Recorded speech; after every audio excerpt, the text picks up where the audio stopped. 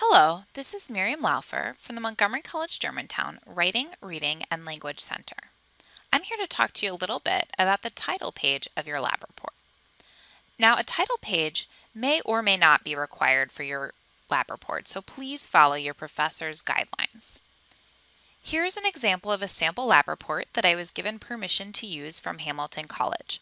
Your lab report title page, if you're using one, will look similar. First, you will have a title.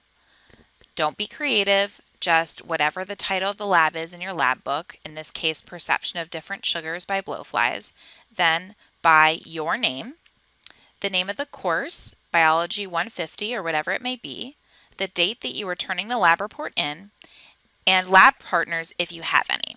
If you do not have any lab partners, you do not need to include them on your title page.